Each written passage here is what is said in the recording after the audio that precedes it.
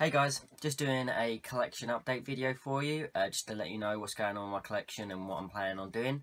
I am planning to send off probably tomorrow morning these two figures to be graded. This figure I was actually going to be getting done a few months ago, but I never got around to doing it. So I'm going to instead be sending off two at the same time. I'm going to be sending off this Hunter and Crime Era Resident Evil 1 figure.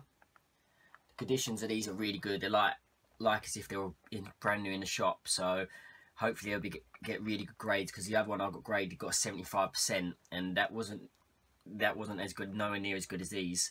So, and I was sending off Ivy and Ada Wong one, so hopefully these will get good grades. I'll more than likely get these back in about a month or a month and a half, but when I do, I'll upload a video to show you guys what he got and how they look.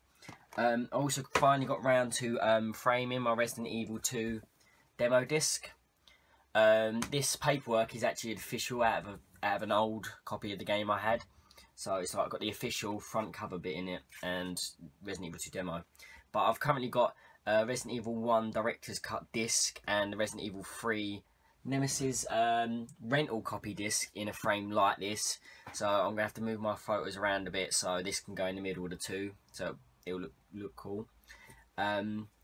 And also I will be hopefully, well I more than likely will be doing a collection video tomorrow of more than likely my PlayStation 3 collection and PS4 collection in one.